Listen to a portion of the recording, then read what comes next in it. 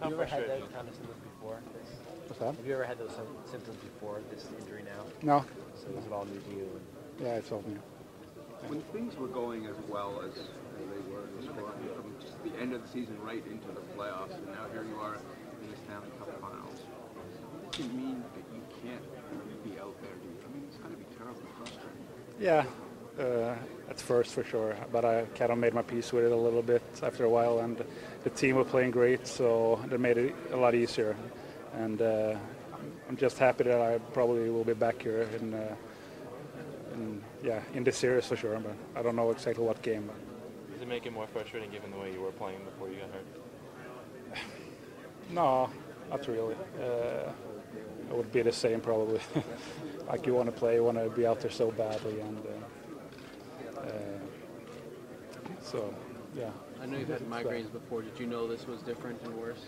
Yeah, it was a different kind of headache. So it didn't go away. It was there morning and night, so I knew it was something different. Did you play any games with them too, Frank? I mean, were there games in the Colorado series that you played with headaches throughout the entire game? What's your answer? No.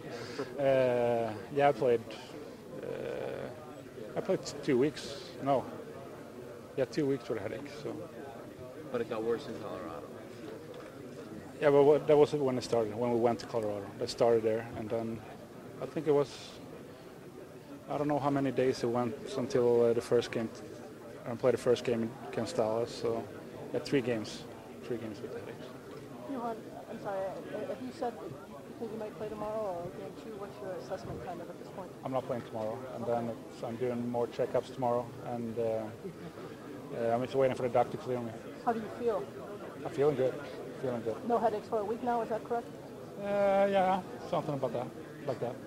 Johan, do you have an appointment now with the doctor set up yet coming in the next few days or so, or is that just how you feel and how it goes from there? I'm doing some testings tomorrow again, and I think he's going to take a look at me every day to see when I can get out there again.